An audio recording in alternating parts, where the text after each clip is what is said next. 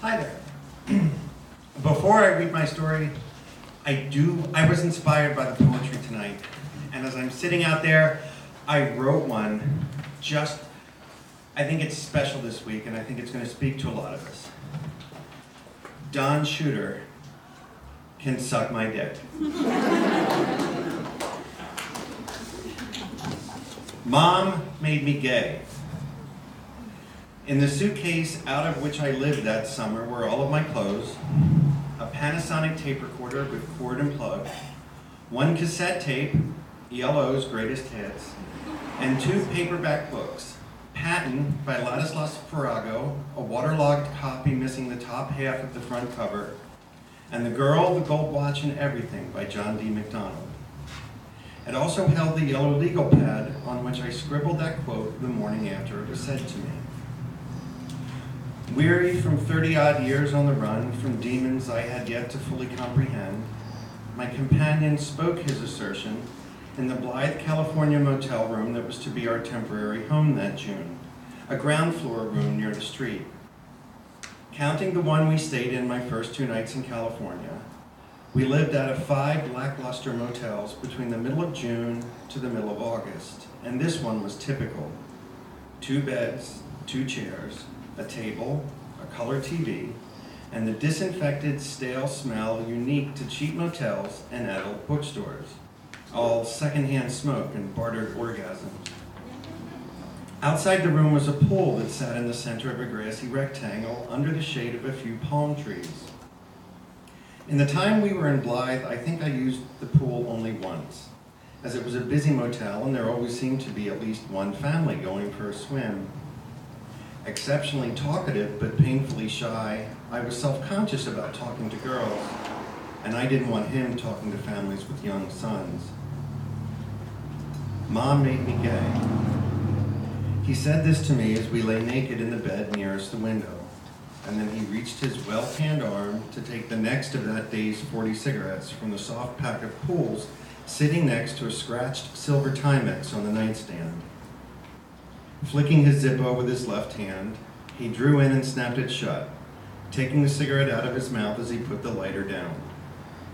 Except for the sliver of light that iced the heavy chocolate curtains, the room was dark.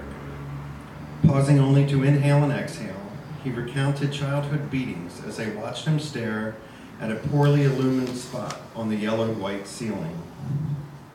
I wasn't a writer yet, just 13 years old, and still a virgin gatherer of stories. And the most interesting stories were always the ones about my mother's family, all of which centered on her maternal grandmother. Lust, betrayal, physical and emotional abuse, addiction, depression, what wasn't to love?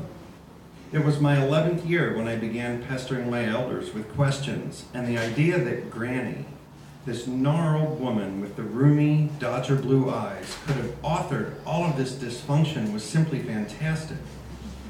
The most interesting story, the one that triggered my curiosity, was about how my grandparents were step-siblings, Pop-Up's father siring the final 4 of his 12 children with Nana's mother, and it was the next to last in that quartet who turned away from me and stubbed out his cigarette.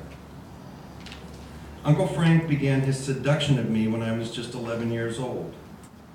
I use the word seduction purposely here, not in an effort to minimize what he did, but because we don't have a better word to describe the way he groomed me to be abused by him. It took him a whole year of gifts, attention, and treating me like a man treats a woman to lead up to the Friday night where he first touched me. He molested me for a period of 1.5 years before anyone in my family discovered what he had done. Although people knew. I met people who knew. I met a grown man who was another of his victims who knew, and said and did nothing. And when my family did find out, not one person called the police and reported it. That would have been embarrassing, you see. Nor did anyone engage a counselor or a therapist for me because, again, that would have been embarrassing too. My mother says now that I didn't want them to make an appointment, so they didn't, and I don't remember that. But I was just 14 and that shouldn't have mattered, should it? They told him to stay away, but he didn't. And after a year or so, I would show up to family gatherings and there he would be. After a few of these, I asked one of my aunts, his sister, why he was there. I asked her, "Don't you know what he did to me?" And she could only cry and answer, "He's family." That aunt was long gone when I transitioned over 25 years later. But so many other people were still around, people who would let him come around and never once said anything to him. And for so many of them, it was more impossible to allow themselves to be around me, a trans woman, than it was for them to be around him, a pedophile. And so I moved from Pennsylvania to Arizona, from dark to light, from exclusion of birth family to creating a new family that keeps on growing. I chose to heal, and that was the most important step. My family, the people whom I should have been able to expect to be there for me, wasn't there. Not when I was molested, not when I chose to be born, and not now as I thrive. But there would be no thriving without my having made the choice to be well, to be whole, to be happy. I have surrounded myself with people I love and who love me, and that has made all the difference. That, and choosing every day when I wake up to keep healing. Mom made me gay. He said this again, the man with the salt and pepper hair and plush tenor voice.